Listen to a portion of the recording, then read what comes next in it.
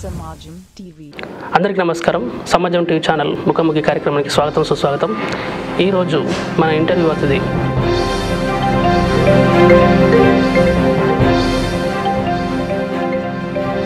ఈ సమాజం టీవీ సమాజాన్ని మార్చాలి అంటే గత 5 ఏళ్ళుగా భారతీయ సమాజంలో కుల వ్యవస్థ అనేది ప్రతి గ్రామంలో విస్తరించుకుపోయింది.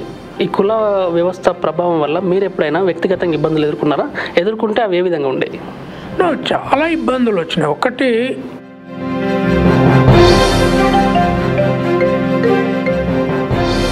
అంటే సింధు నాగరికత హరప్ప నుంచి మొన్ని మధ్యటి బీరప్ప వరకు రిలేషన్ ఉంది, వాళ్ళంతా మా వారసత్వం అని చెప్పేసి మీరు అంటున్నారు కదా, దానికి చారిత్రాత్మక ఆధారాలు ఏమైనా ఉన్నాయా? నగర నిర్మాణాలు వ్యక్తుల పేర్లతోటే జరిగినాయి.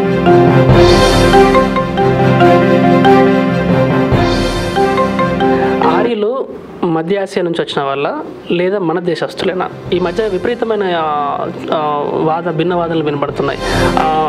మన దేశం వారని ఒక పార్టీ గంటపథం చెప్తుంది, లేదు మధ్య ఆసియా నుంచి వచ్చినాయి అని చెప్పని కొంత చారిత్రక ఆధారాలు ఉన్నాయని చెప్పేసి అంటున్నారు. దీని మీద మీ వివరణ? వీళ్ళేం చదవరు. బీజేపీ, ఆర్ఎస్ఎస్, విశ్వ హిందూ పరిషత్ చుట్టూన్నోళ్ళు. ఇక్కడ రాజ్యాంగం వరకు వస్తే రాజ్యాంగంలో ఉన్నటువంటి రిజర్వేషన్స్ ప్రక్రియని, అలాగే రాజ్యాంగంలో ఉన్నటువంటి చట్టాలని పర్టికులర్గా కొంత పీరియడ్ వరకు మీరు చేసుకోండి, తర్వాత అప్పటి మారిన కాలానుగుణంగా మీరు మార్చుకోవచ్చు అని చెప్పేసి అంబేద్కర్ గారు చెప్పారని మనకు దాంట్లో క్లియర్ స్పష్టంగా రిజర్వేషన్.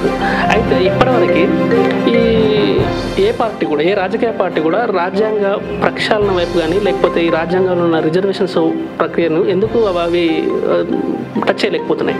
అలాగే ఇక్కడ ఇంకొకటి, ఇవాళ ఎవరైతే వెనుకబడిన వర్గాలు, కింది వర్గాలు ఎవరైతే ఉన్నారో వాళ్ళు ఎవరైతే రిజర్వేషన్స్ అనుభవిస్తున్నారో ఆ రిజర్వేషన్స్ అనుభవిస్తున్న కుటుంబమే తరతరాలుగా రిజర్వేషన్ అనుభవిస్తూ ఉంటే సేమ్ అదే కులంలో ఇంకొక కుటుంబానికి ఆ రిజర్వేషన్స్ ఫలం దక్కట్లేదు. ఉదాహరణకి ఇప్పుడు ఫర్ ఎగ్జాంపుల్ ఒక వ్యక్తి రైతుగా ఉంటాడు, ఒక వ్యక్తి గవర్నమెంట్ జాబ్ కొడతాడు, ఇద్దరిది ఒకటే కులం.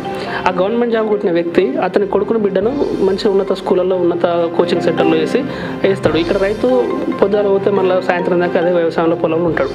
అంటే ఇక్కడ మళ్ళీ ఇదే ఉన్నతమైన విద్యను పొందుతుంది కాబట్టి వీళ్ళ బిడ్డకు వీళ్ళ కొడుకు వస్తుంది అదే జాబు, వాళ్ళకి రావట్లేదు.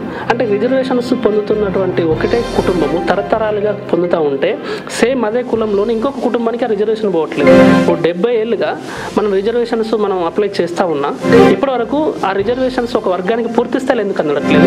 ఇవి అందాలంటే మనం ఎలాంటి మార్పులు తీసుకోవాల్సిన అవసరం ఉంది? అసలు ఈ వ్యవస్థను ఏమైనా ప్రక్షాళన చేసే అవకాశం ఉందంటారా? చేయాల్సిన అవసరం ఉందంటారా? ఒకటి, రిజర్వేషన్లలో కుటుంబాలు